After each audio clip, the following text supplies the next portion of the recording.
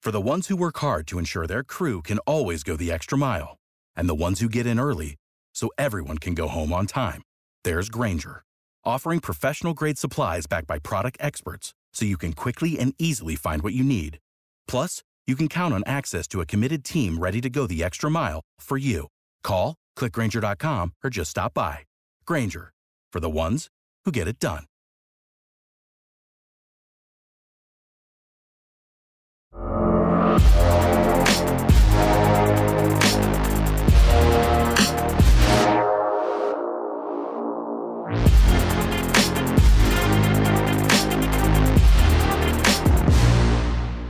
Hello and welcome back to Chasing Excellence, a show about chasing what truly matters. My name is Patrick Cummings. As always, I'm here with Ben Bergeron. Hello, and how are you, sir? I'm doing great. Very excited, Patrick. Me too. We got something fun this time for you. Many years ago, some folks will remember we put out some posters. This was back in what we called Project Elevation days. And those posters had like the tactics or actions across each one of our 5 factors that we felt like were the sort of the biggest movers or had the most leverage. And so we're not directly going to be revisiting those posters, but we took that as sort of inspiration for this conversation. What we're going to do this time around is we're going to give you all out there the 4 key actions or tactics to take across all 5 of the factors that, again, we feel like have the biggest bang for the buck. Cool? Yeah, I think that maybe this is just the next layer down from the posters. So we have if we're just thinking about this like an upside down, like an ice cream cone, right? The top is what are the factors? Eat, sleep, train, think, and connect, right? What are the 10 driving principles of those? That's what we walk through, and we walk through all the time on the show. That's what the posters did. And these are probably the 4 tactics, the 4 actionables that you could do on a daily basis to drive towards those. Obviously, as we get into these are individualized, and which ones you should lean into are bigger or greater, depending on a lot of things, most notably like where you are and where you want to go. Yep. And I'm selfishly excited because I actually just started, kind of actually separate of planning this episode, I started to sit down and actually try to get myself more organized around what does it look like on a weekly basis to pursue the 5 factors better. And I use organized very intentionally because, of course, I've always done them, but I wouldn't say that I've done all 5 of them in a very organized or systematic way. And so I'm excited to use this as an excuse to further drill down into my thinking so that we can all collectively be like, okay, next Tuesday, I know what I'm doing, which is always sort of the filter I like running these things through. Is this helpful in a sense of like, it tells me what I'm going to do next Tuesday or next Thursday or 2 weeks from now? And so hopefully that's what we'll be able to help folks do this time around. Yeah. I think the people who have been listening for a little bit know that I track my behaviors on a daily basis. Every single day, 365, I go, what are the 20 things I want to be doing on a daily and weekly basis? These have a huge amount of overlap, but they're not necessarily totally trackable. Some are like bigger movers type stuff. Go do this thing so you're setting yourself up for success. Let's dive right in. We're going to do the move category first. I'm going to give the 4 tactics, and then we'll come back through and we'll sort of do a little checkbox on each one of them. So here are the 4 tactics we've got with the 4 actions to take for the move category. Number 1, combine compound body weight and lifting with cardio at intentional levels of intensity 5 to 6 times a week. Number 2, lift weights 2 to 3 times a week. Focus primarily on the slow lifts. Number 3, prioritize enough mobility work that you have no major range of motion restrictions. And number 4, run short, far, fast, slow, and often. So let's do that first one first. Combine compound body weight and lifting with cardio at intentional levels of intensity 5 to 6 times per week. Let's unpack that. Yes, let's unpack it. Okay. Between those 4, you are getting such an incredible breadth of capacity, which is what we're really looking for. Ready to handle any and every challenge that might be presented to you, whether voluntary or involuntary. Meaning you volunteer to sign up to run a marathon, you want to be able to ski on the weekends, or the involuntary things like decrepitude or facing an emergency. So that's what this is about. So this is not necessarily about how to run a sub 230 marathon. This is not how to get to a 1,000-pound back squat. This is not how to prepare for the NFL Combine. This is any and every conceivable challenge that might be presented to you as a human being. We can say that you will be more than prepared. than you would be otherwise had you gone in a different route. So that's kind of the backdrop to what we mean by moving. So we always talk about in terms of the biggest one, kicking ass in our 90s, because I think that's the biggest challenge that is coming to all of us. Stay healthy. So this first one, I could talk for an hour about this without, I would love to, maybe we do that sometime. Yes. Yep. But this is the one that if you're going to, these are ranked ordered, by the way, in order, top priority being 5 to 6 days a week, combine, compound, weightlifting, and body weight movements. So let's just stop there. 5 or 6 days a week, go to the gym.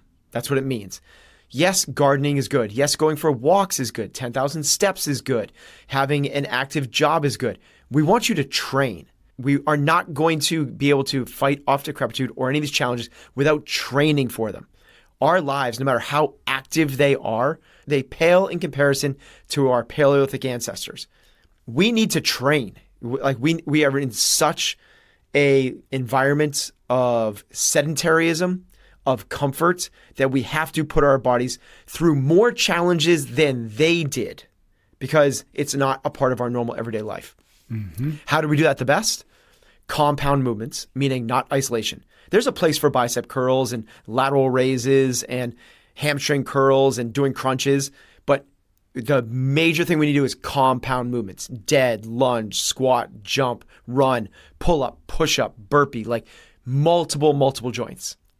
Body weight and weightlifting and cardio. Now I'm using the word cardio. The fancy word for that is monostructural, but that means run, row, ski, bike, swim, that type of stuff. The best training is when you combine ideally all three of those into one workout, but it doesn't necessarily need to be that. One day could be running and thrusters, weightlifting. Another day could be Cindy, 3 different body weight movements. Another day, meaning push up, pull up, and air squat.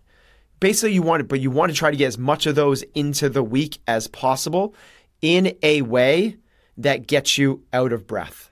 So it's not just do a set of air squats, 15 air squats, walk around the gym, check your phone, do a set of bench press, walk around, check your phone, and then jump on a treadmill and run a mile.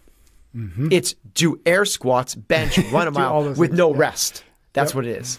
So people in the CrossFit space, this is not going to be earth-shattering, but the earth-shattering part might be that you want to combine all 3 of those whenever possible. Shouldn't be every day, but half the days should be that, and 5 or 6 days a week we should be doing that. Take it. Lift weights 2 to 3 times a week. Focus primarily on the slow lifts. What do we mean by slow lifts? Slow. It's confusing because the slow lifts are the power lifts, but the lifts that produce the most power are the Olympic lifts. Like how poorly named those are. So the power lifts are the slow lifts. The slow lifts being squats, front and back, hip hinge, deadlift, traditional and sumo, and the upper body presses, overhead presses, and bench presses. Strength matters. As Ripto said a long time ago, I wish I should do his like Texas accent, but stronger people are harder to kill and more useful in general. Like that's just, it's true. Like it's that we want to be strong.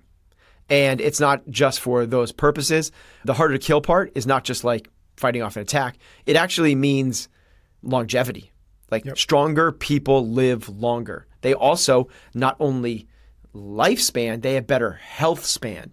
One of the big reasons for both of those is not only the muscle mass, which is so correlated with longevity, but the actual bone mineral density that comes from strength training. We've been told forever that bones matter, osteoporosis is bad, and that you're going to improve your bone density by doing impact things like running and jumping. Jump rope, but if you want to increase your bone density, run and jump rope. That's what we were told forever.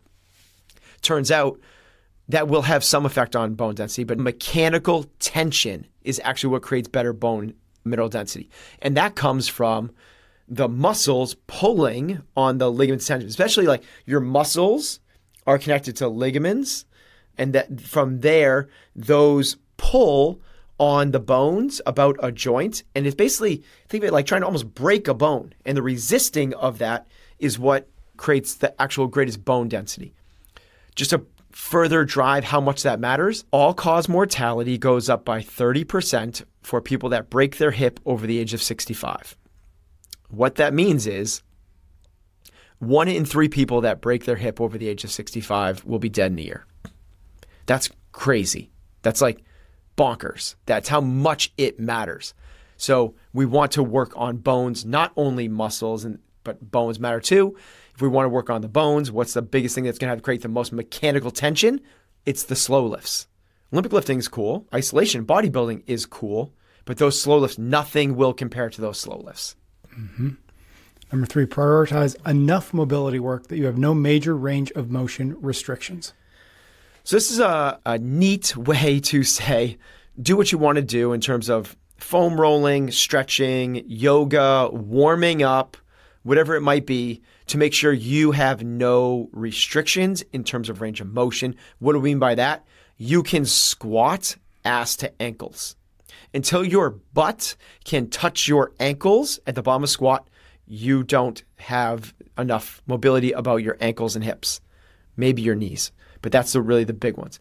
We want to make sure that you could essentially press a barbell, a weighted barbell, over your head. So the barbell is over your heels, not out in front of your toes. So standing, strict barbell press with a close grip, meaning that your hands are covering your shoulders. I'm showing it right now, but imagine your hands almost about a thumb distance away from each other. Can you press that barbell over your head so it's in line with your heels, not your toes? That requires a lot of capacity about your shoulder. Now, there's a whole bunch of other ranges of motion, but those are the 2 primary ones. If you can do those 2 things, you probably don't have a lot of restriction in terms of your mobility. So do what you need to do. I like stretching. Other people love foam rolling. Other people love yoga. People love pliability or mobility or whatever it might be. Active, PNF. To me, it doesn't matter how you get there as long as you don't have restrictions. Now, once you have those 2 capacities, the other stuff is not needed. It's kind of like having excess levels of strength. You don't have to be able to back squat 800 pounds. Mm-hmm. Once you can back squat double your body weight, we probably want to steer our attention towards other things like mobility, like cardiovascular endurance. We don't want excess capacities. So we're not saying be able to do a split. We're not saying be able to, touch your hands, one hand like you're doing that, try to scratch your back type thing where one hand goes up behind your head and the other one goes up your back and you have to touch. We're not concerned about those things. We just want a level of mobility that's not restrictive. Last one, run short, far, fast, slow, and often. Running matters. Mm-hmm. So it's the most functional thing. If there was an emergency, call it what you want, either a natural disaster or a tree falls and you got to get out of the way, the zombie apocalypse, and you got to run from checkpoint A to checkpoint B, whatever. People always talk about like squatting is the most functional thing because you got to be able to get off the toilet. Mm-hmm. Well, you got to be able to walk to the toilets. And we think about it in terms of crawl, walk, run. It's a progression. A burpee is getting off the ground, but we don't want to be able to just get off the ground. We want to be able to drop to the ground and pop back up. We need excess capacity. So we want excess capacity, not only be able to run fast out of the burning building, away from the tree that's falling, whatever it might be. We also want to be able to run medium and long. So run at all distances and be able to do it all. All right, that was the move category. We're going to jump right into the recover bucket. Here are the 4. Create a sleep opportunity of 8 to 9 hours and wake up at the same time every morning. Wind down every night, avoiding screens, work, caffeine, and alcohol. Number 3, sleep in complete darkness. Number 4, keep your bedroom between 62 and 68 degrees Fahrenheit. All right, that first one, create a sleep opportunity of 8 to 9 hours and wake up at the same time every morning. So first off, in terms of recovery, we're really talking about sleep here is the big thing. It's the biggest thing in terms of your recovery. And what we want to do is be able to give yourself a sleep opportunities. Most of us are going to lose an hour of sleep we're going to get an hour less sleep a night than we think we are.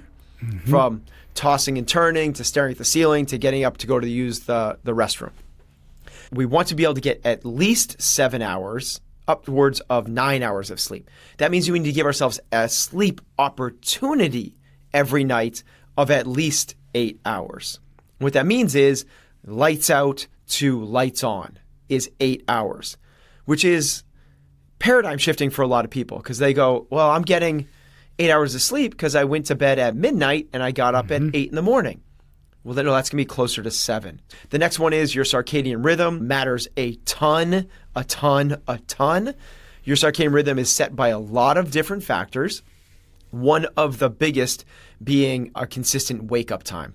You're basically just telling your body, this is when I wake up. And there's basically like a ticking clock of hormonal release that sets it up that, okay, that means I'm going to be able to get tired at this time. If you wake up at one morning at 6, the next one at 10, again at 10, and the next one is at 7, and again at 6, those 3-hour swings really make it challenging for your body to know when it's time to fall asleep. Number 2, wind down every night, avoiding screens, work, caffeine, and alcohol. So no vodka sodas. No vodka sodas. No Red Bull vodkas. That's even worse. Good call. Yes. Right?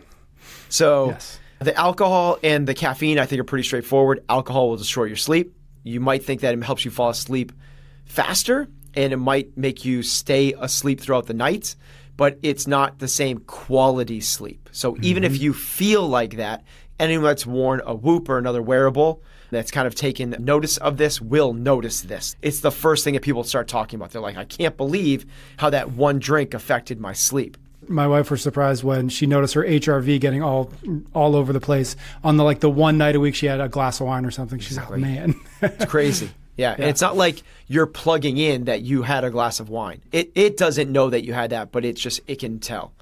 The next one is caffeine. Caffeine has a half-life, and the half-life is different for all of us. But half-life basically means if you feel the effects of caffeine for 3 hours, the next 3 hours you will feel half of that effect. The next 3 hours you'll feel half of that half effect, and so on. So if you have caffeine after noon, meaning after 12 o'clock, there's a really strong likelihood that's going to affect your sleep. So I'm not against caffeine. I like caffeine, but I'm very cognizant of not having it after 12. If I feel like I'm a little bit drowsy at 2 or 3 o'clock and I need to pick me up, I look for an alternative. It's really a death spiral because then you have it and then you don't get as great a night's sleep, so you're more tired the next day, and that's the sewer cycle we're all trying to stay out of. The other ones are also stimulants. So they will, whether it's stress-inducing from screens or work. Work it just puts you into that fight or flight, and now your central nervous system is basically switched away from rest and repair and gone into fight or flight. And it doesn't feel like it. It's not like you're ready to fight a bear, but your body is not primed for sleep. Number 3, sleep in complete darkness. So light matters, and maybe this is so much from the Huberman. He's basically like an eye scientist who's gotten really, really popular, and he is really into eyes and light. And he's not the only one. Even the guys that are all about, Matt Walker and others have talked at great depth about this in terms of how light will affect, again, your circadian rhythm. It's telling your body it's daytime. So your body will produce different hormones. Higher cortisol, which we're supposed to have in the morning, will come out later. Melatonin, which produces later in the day, doesn't happen, and it kind of messes things up. I will say, we talked about a study a long time ago about where they did a study where they shone a light. That is a weird word. Where they took a light and, I'm going to get away from it, and shoned it. There was a light in the, okay, where they had people sleep in total darkness, but they put a light behind their knee. And the study was like, your body has receptors all over it that can detect light. The findings of that study were not replicable. So that has since been disproven. So it is like an eye mask works. is really what it's like. You got to keep it out of your eyes is the big thing. Your eyes are the thing that's going to be sensitive to that. And closing your eyes is obviously not enough. So you need to be in total darkness, meaning even things like glowing electronics should be covered up. And we do that in our room. We have things that, we use a sleep aid, but we put a little towel over the glowing thing. Our alarm clock, we use the hatch, and the hatch is like this dim thing that you can see only if you look at it. Use blackout shades. So, when the sun is up for, the longest day of the year, which we're coming up towards, you get to sleep when you're supposed to sleep. Last one, keep your bedroom between 62 and 68 degrees Fahrenheit. I'm sorry, I didn't do the conversion for Celsius. I don't know what it is. Oh, yeah, I don't know what it is either. But it's cool. That's cool. It's what it comes down to. We sleep best at cooler temperatures. I would say that there's probably a degree or two for individuals on the end of the spectrum here. But if you have the opportunity, air conditioning is awesome. Like it really is. Yeah. There's like certain cities that wouldn't exist without air conditioning. Phoenix would not exist had we not invented air conditioning. Las Vegas would not exist without air conditioning. We would not sleep as well as we would in the summer months without air conditioning. So this is not you just being like soft. This is not you just being complacent to the comforts of modern society. Take advantage. Just like we now have pillows, not rocks. If you have the opportunity to chill your room to 62 to 68, which has been shown to be the things, and then put blankets on. That's what's cool. Is you don't have to be cold. You want to be in a cold room and then use blankets. I just did the conversion. It's 16.7 to 20 degrees Celsius. So cool. Turns out that wasn't hard to do. So, okay, that was the Recover bucket. We've got 3 more buckets, but first, a quick word of thanks from a few sponsors, then we'll get right back into it. We're brought to you this week by the Defender family of vehicles. Let me introduce you to the Defender 110. It's not just a vehicle, it's a symbol of a lifestyle of adventure. Head to LandRoverUSA.com/Defender to learn more about the 110 and the other vehicles in the Defender family, from the 6-seat Defender 90 to the adventure-loving 110 to the Defender 130, which can fit up to 8 people. This iconic vehicle has been redefined with thoroughly modern design, built with robust materials and integrity, and made for adventure. Whether you're facing off-road challenges or harsh weather conditions, the Defender 110 lets you go further and do more. Just like you strive to push your boundaries in the gym, so does the Defender 110 in its capability. It's a vehicle that empowers exploration and adventure. And guess what? It's not just about the journey. The Defender 110 ensures you travel with style and confidence. Its intuitive driver display and award-winning infotainment center keeps you connected throughout your journey. So embrace the impossible, explore with greater confidence with the Defender 110, built for the modern explorer just like you. Visit LandRoverUSA.com/Defender to learn more about this amazing vehicle. LandRoverUSA.com/Defender. Check it out and let the adventure begin. We are also brought to you this week by a new sponsor, Duer, spelled D-U-E-R. They make stretch performance denim and lifestyle apparel for men and women, but they're more than that. Dare I say, they're a lifestyle choice. Learn more at shopduer.com/excellence to see everything they've got and to save 20% off your first purchase. What sets Duer apart, other than being wildly comfortable? I've been wearing their no sweat shorts for a few weeks, and I gotta say, I'm not normally a shorts guy, but I'm loving these. They're all about plant-based and recycled materials. Are you a shorts guy, Ben? You're a shorts guy, I bet. I am a shorts guy, and I've been wearing Duer as well. I wore Duer to my 11-year-old had his 5th grade band concert last night. I wore Duer shorts and a Duer shirt to it. Good. That's right. They did send us some shirts too. 95% of the fibers Duer uses are plant-based or recycled, and they're on a mission to eliminate plastic from their apparel, which is something we can all get behind, or I guess get inside of, as the case may be. They also own their own production factory, which ensures high quality across products and oversight of safe, ethical operations. And their emphasis on timeless, seasonless styles supports their philosophy to do more with just a few well-made things. This means less waste and a wardrobe you can rely on year-round. If you're looking for jeans or shorts that you can bike to work in, that look great at the office, and that are perfect for an evening out, Duer is the brand for you. Right now, you can get 20% off your first purchase when you use this URL, shopduer.com/excellence. They've also got flagship stores in LA or Denver if you happen to be living there. Either way, don't wait. Get 20% off. Go to shopduer.com/excellence. Yeah, I was impressed. I think this stuff is really cool. It's super comfy and stylish. Okay, let's jump back into our actions here. We're going to do the eat bucket next.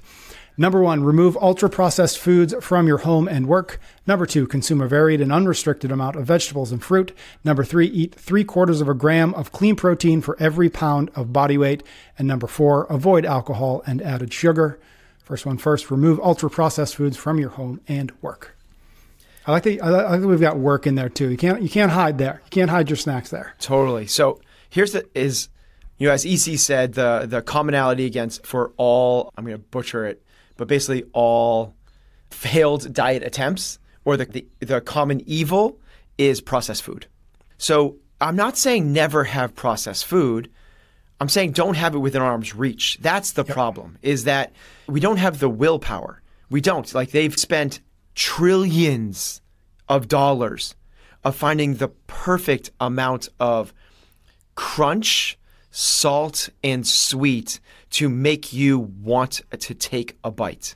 They're just like we're all aware of how much the social platforms are putting into creating an algorithm that's addictive, but we're kind of like, yeah, but food is food. It's because they constantly tell us, like, and it's healthy for you, and you want this, and you got to get it out. This is the number one thing. Get it out of the house. Don't allow it in your workspace. At the gym, people used to bring in donuts. They used to bring in birthday cakes on people's birthdays. Well, guess what? In a week, we have 6 birthdays every week. Yeah. That's terrible. It's like, if you want ice cream and it's there, guess what you're going to do? Like, we got to get away from processed foods. We got to get away from it. Never have it. On your birthday, on your 11-year-old's birthday, on your best friend's birthday, have a piece of cake. Mm-hmm. That might be 6, 7 times a year. Your close family and very close friends. I'm okay with every other month you having birthday cake. Totally cool. If once a month you want to get pizza, awesome. But don't have microwavable frozen pizza in your freezer. Similar to that, if you want to, on a Thursday night with the kids, this is what we do. We walk to town and get an ice cream. Awesome. Like, that's phenomenal. Don't have pints of Ben & Jerry's in there that you're eating ice cream every single night that you're watching Netflix. If you want it bad enough and you will be willing to go out and get it, cool. When I was writing these up, I almost put in and remove DoorDash and other things like that from your phone. Because this is a new environment we're living in where you're like, you don't have it, but with a click of a couple buttons, it can be at your door in 30 minutes. That's freaky. But even that, I'm going to say, is like not as bad as like mindlessly going over and grabbing the handful of M&Ms off of the printer table in your work office. That's what we need to get. Don't have ultra processed crap readily available. Yeah, or you could just move to like the woods in Maine where nobody delivers anything. So that's not like I haven't used a DoorDash in 8 years because it's just it's not useful. But really, if you could do this, like I feel bad. I really do. I know people personally that are struggling to get healthy, and I go to their houses and I'm looking for like a glass or something to fill up a cup of water, and I open their cupboards and it's just bottom to top just crammed with ultra processed, incredibly tasty, nutrient void, calorie dense foods that are going to incentivize you to take another bite. Goldfish, Nutri-Grain bars, those little bagged fruit snacky things, granola bars, all this stuff that comes in these packages. I'm like, oh my, you're either burning up so much mental willpower fighting that all the time when you don't need to, or you're having it all the time. And having it every now and then, again, is not bad. But there's a difference between acute and chronic. If you're having, we'll use the birthday cake example. Birthday cake for the 7 times of your family and friends, totally cool. 7 times a year, right? Every other month, totally cool. If you're having it 7 days a week, all of a sudden people go, whoa, okay, I get it. Well, birthday cake is not that far off from the other crap that you're having. You just got to recognize how crappy that stuff is. All right. Next one, consume a varied and unrestricted amount of vegetables and fruit. This is the opposite. So get as much fruit and vegetables as you can. Like just get, and I really think it's more the vegetables than the fruits because I'm a fruitaholic. Like I could eat fruit. I could eat pounds of fruit in a sitting. But the real thing is produce. Like just try to eat more produce, like more vegetables, more fruit. We can add that in there as well. And really what you'll see is now through these next couple is what we're trying to do is crowd out the bad choices. So you're trying to force these good ones in. So there's not as much room for the bad ones as we go. So every meal, snack on, people make fun of me a lot. My neighbors, when I first met them, I was walking down the street eating a whole pepper, like an apple. Just like I've been made fun of for that as well. Yeah. Yeah. It's delicious. It is. Yeah, totally. It's delicious. You know what's another weird thing is I would like that to me. I get excited about eating an orange, a red, or a yellow pepper like that. Yes. I would never eat a green pepper like that. No, green peppers ever. No. You know what's wild? We did a taste test, and green peppers often come out above the other ones. It's all in our heads. That's all in your head. I still won't do it though. Even though I know it's in my head that I don't like it as much, I still won't do it. All right, dig it. Number 3, eat 3/4 gram of clean protein for every pound of body weight. So if we do this, so recommendations are 0.7 to 1. That's kind of like, someone like Peter Attia says it's 1. Like we should all shoot for 1. He's really pro protein.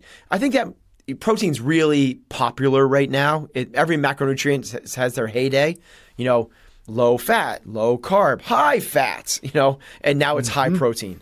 I'm going to be moderate in this, and moderate is 3/4 gram. It's also just very easy to remember and do the math. Yep. If you're 200 pounds, have 150 grams, right? It's really easy to figure out what 3/4 your body weight is. And just for context, it's actually not that challenging. A big chicken breast has 45 grams of protein. So just kind of going off of that, if you have that equivalent 3 times a day for a 200-pound guy, you're there.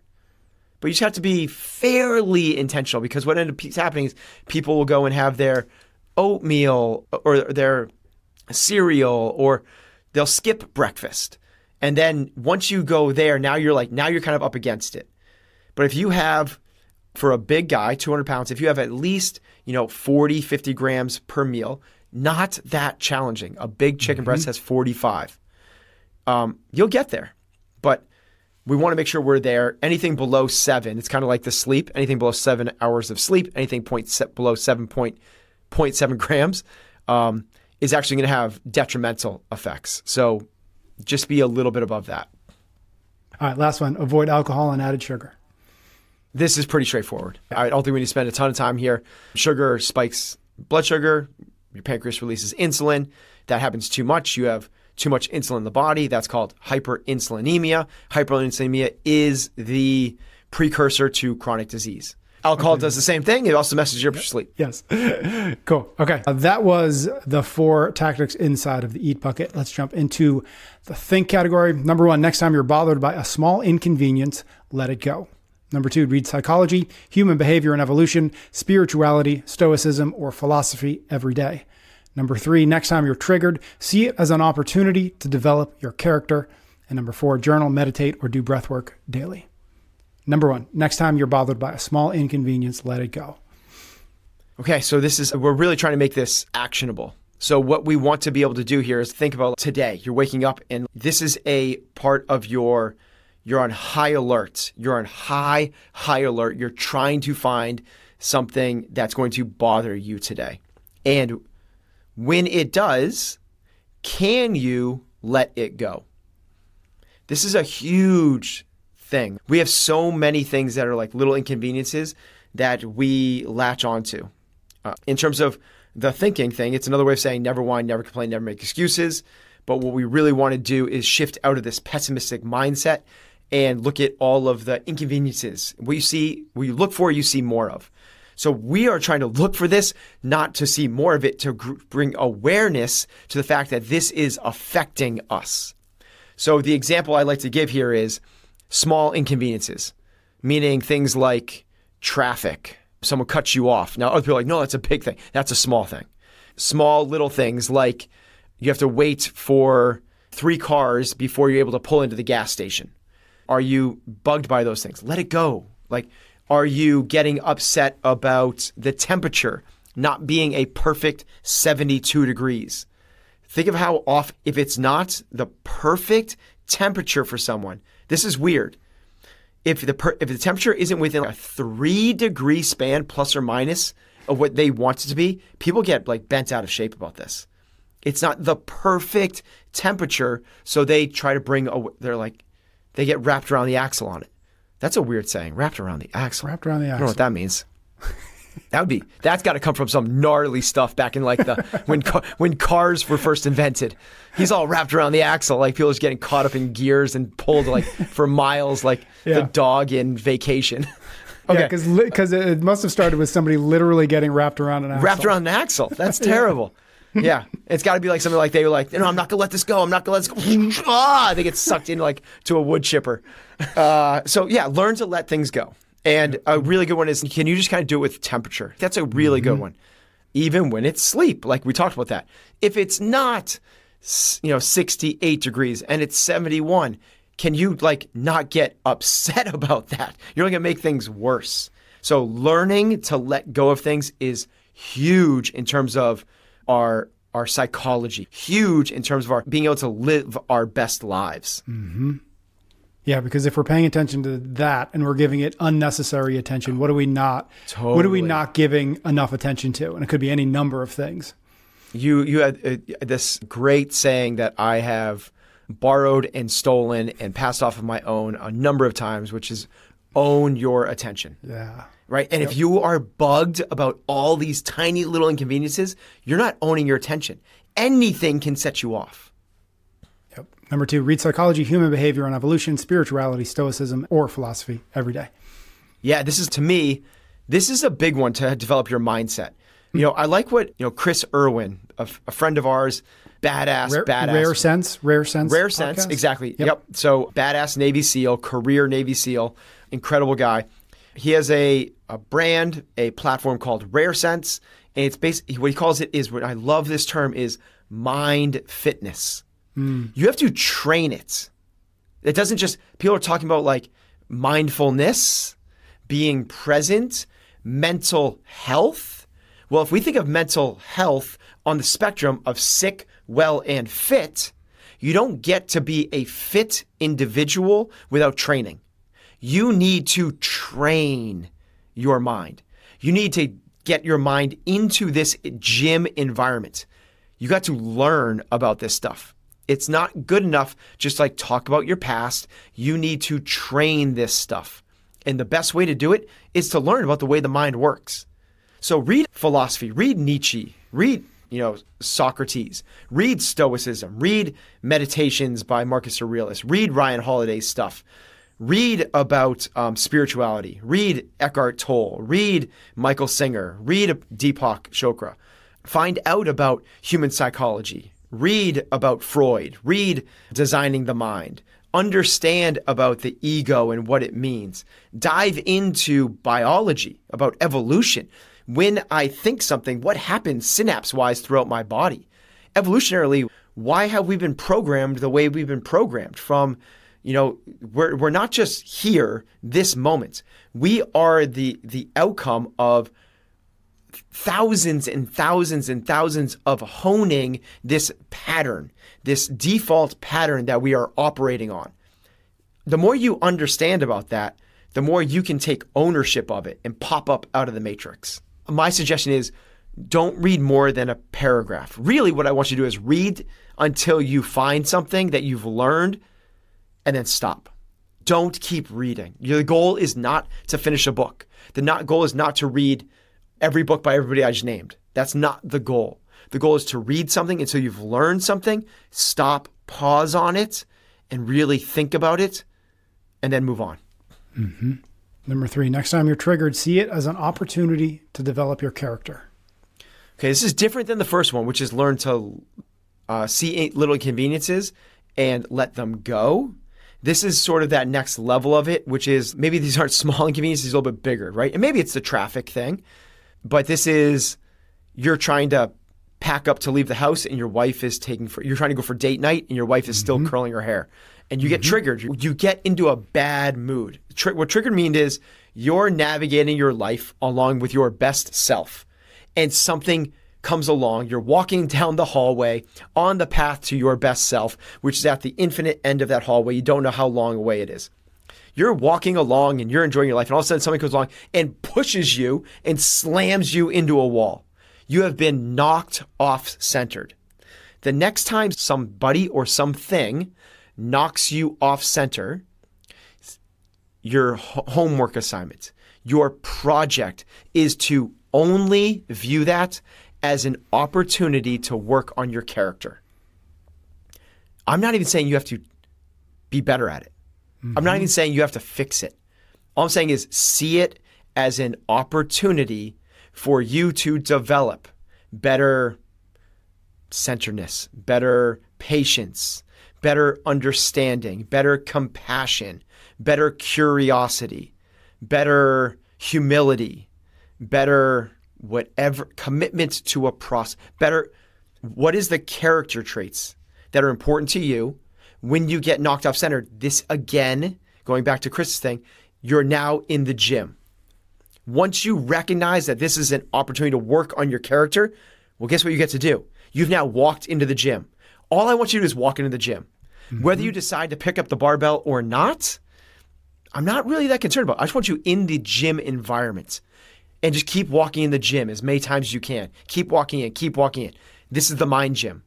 Until you recognize that there's an opportunity to work on your character, you're outside the gym. And you're going, not going in there. I know that in there is a place for me to get stronger and better, but I'm not going to do that. I'm going to stay on the couch. All we got to do is that mental fitness thing is recognize, ooh, I'm in a gym. I'm in the gym right now. Do I want to pick up the weights? Maybe, maybe not. I may not be ready for them yet. That's okay. Last one, journal, meditate, or do breath work daily. Pick one. It doesn't matter to me what they are, but I would even put there's Ryan Holiday stillness stuff. If this is long walks in the woods, it counts. You don't get to count your drive time or shower time though. That's what a lot of people. I used to default to that. I was like, I'm a very cerebral person. I have a lot of peace of mind. I'm comfortable in my own head. I have a really, I won't say easy, but creating a productive narrative in my head is readily available. I enjoy breaking down complex things into frameworks, and I would do that a lot in quiet times, which ended up being the shower and my drive to work. What I realized is when I started doing these other practices, it's not enough. That is not what I'm talking about, because you need to create enough real space. The best way to do this, in my opinion, particularly for people that are just starting off, is after you do that short little read and you've learned something from philosophy, psychology, stoicism, biology, evolution, whatever it might be, once you've learned that, that's a great time to go in the backyard, close your eyes for 5 minutes and think about that. That's really what we want to do, is you to think about your mind. Think about your place in the cosmos. Not to get all weird and wooey and stuff like that. Think about what's important to you. That's what we want you to be doing in these moments. And journaling is a way to do that. Any form of fashion will lead you toward this eventually. Meditating certainly is. Breathwork certainly is. So is long walks in the woods. But a daily practice of this, 5 minutes, if you really want to maximize mind fitness, is the way to do it. Last bucket we've got is the connect bucket. Here are the 4. Write down your values and live in alignment with them. Number 2, remove complainers and gossipers from your social circle. Number 3, hug someone daily for more than 5 seconds. And number 4, spend at least 2 hours outside every day, preferably in nature. First one first, write down your values, live in alignment with them. You got to know what's important to you. That's really what that comes down to. What is important to you? And I think a lot of us should go operate on what society says is important. And really write down what are the important things. And the coolest part about this is people are like, well, your values should never change. Totally disagree. Agreed. If you have the same values at 15 that you do at 35 that you do at 75, I don't think we're growing and evolving. So you should be asking yourself this question a lot. So this is a question that's, what is most important to me? Certainly when I was 17 years old, my kids were not the most important thing to me because they didn't exist. Mm-hmm. So your life is constantly evolving, changing. What is truly important to you should. Without understanding what is truly important to you, you don't know what you're steering towards. So you get thrown off center very, very easily. And the act of actually writing it down, and this is a small detail, but I think it's a worthwhile, analog, handwritten, write it down, not type it on a computer. That, to me, that is if you like the exercise of thinking about this, okay, you are now a C-level student. You write it down on your computer, B-level student. If you want to get an A, write it down with a pen or pencil on a piece of paper, ideally that you'll see regularly. It's really important to know what is most valuable to us. Mm-hmm. And then the obvious part is then live your life in accordance with those things. Yeah, right. Number 2, remove complainers and gossipers from your social circle. So connect has a few different pieces to it. One is connecting with yourself. You have to understand what's important to you, and so you can live your life in accordance with that. The next is connecting with other people. And we want to surround ourselves with people that lift us up, that make us better. Complainers and people that gossip are not those things. They're toxic, and not toxic in like it's going to be traumatic. They're not like abusive or living with an alcoholic might be. But it is toxic in terms of like for you to live your best life is going to take extreme upward pressure to bust through that because you need to fight against a lot of natural downward pressures. All right. Number 3, hug someone daily for more than 5 seconds. We've talked about the 5-second hug before. Yeah. So, I mean, the research shows that maybe this is longer than 5 seconds. They say that oxytocin is released from 20 seconds. Like, what? It doesn't matter to me. It's more about, do you have people in your life that you can hug for 5 seconds? Mm-hmm. I think that you snuggling your kids counts as this. It doesn't need to be standing up chest to chest with a boyfriend, girlfriend, high school dance style. It could be, sitting on your big lazy boy with your 4-year-old sitting in your lap. Mm-hmm. Like that physical connectedness to people you love is really powerful. There is some sort of magic to the oxytocin, the other feel-good hormones that come out of that. But this is really a proxy for, it's kind of like a lot of the other things, a very specific thing to get us to a bigger endpoint, which is have people in your life that you are close enough to that you could hug on a daily basis for 5+ seconds. Mm-hmm. And what that does, it gets us away from like the bro hug, right? If I see you, Patrick, and you we walk in I'm like, what's up, dude? We give like the little bro hug and the pat, and that's not a meaningful embrace. Right. All right. I'm going to look forward to a 5-second hug next time I'm at CrossFit New England then. Last one we've got on this long list in our Connect bucket, spend at least 2 hours outside every day, preferably in nature.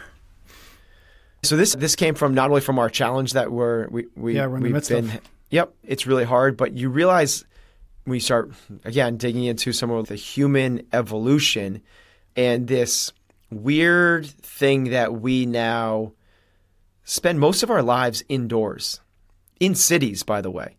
And the city thing is really recent. Back for the majority of our lives, up until about 200 years ago, almost everyone didn't live in a city. It was under 10% of us lived in cities. Now it's somewhere around 85% of us live in cities. By the way, only 15% of us want to be living in cities, and 85% do, which is a weird thing. Talk about chasing what truly matters. Where are you doing what you're supposed to be doing? But we want to get out in nature. There's a lot. We talk about these, even looking at nature has been shown to boost good hormones, and even being semi-close to nature has been shown in studies to benefit long-term health. There's the one that we've referenced before where there's this project, housing development, and one cohort stared at a parking lot. The other one stared out the back towards the woods. They studied these people for decades and decades, and what they found was the people that had access and stared at the woods were significantly, statistically healthier and happier than people that were staring at the parking lot. Like, being in nature matters. When you go to Hawaii, they're so much more in tune with what's going on than we are. And that's really the way we were as a species. We were just like all the other animals. It mattered what were happening with the weather pattern. It mattered what was happening with temperature. It mattered what the moon was doing. It mattered, like, all these animals migrate and they eat and they store to hibernate, and they're very in tune with the natural cycles, not only circadian rhythm of the day to day, but the season to season, everything else. And we've just lost that. And more is coming out showing that this is meaningful. So not only getting away from screens and artificial light and temperature controlled environments into the outside, but getting into true nature. I think that there's a lot to be said for being active in nature. That's not part of this, but sitting on the beach for 4 hours is a whole lot better than sitting at your desk. You going and swimming around in the ocean is better than just sitting on the beach. Like, get out there and do the things. 2 hours doesn't seem like a lot. And for people that have outside jobs, they're going to go, what the hell are you guys talking about? Landscapers and builders and road construction guys. And they're going to go, what? I don't even know what these guys are talking about.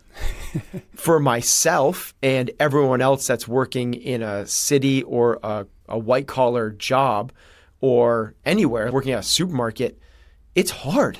Like, it's crazy how hard it is to get out there for at least. And I'm not saying you add up the time you walked to your car and the time you walked from your car into Target and the time that you went and picked your kid up from soccer practice and watched the last 3 minutes of soccer practice. I'm saying get out into nature for 2-hour chunks. That's what I mean.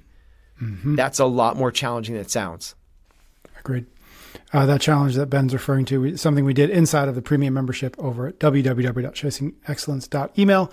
You can still join us if you'd like, or just come on in for whatever the next one is that we come up with. You can also get on the free newsletter list, and we will send you a link to a form. You can submit questions to or for future episodes. We thank you in advance for doing it. Ben, thank you. That was awesome. That was our 20 actions or 20 tactics to take in pursuit of the 5 factors of health. Thank you so much for listening. Thank you for your ratings and your reviews. Ben and I will be back soon for a brand new episode of Chasing Excellence.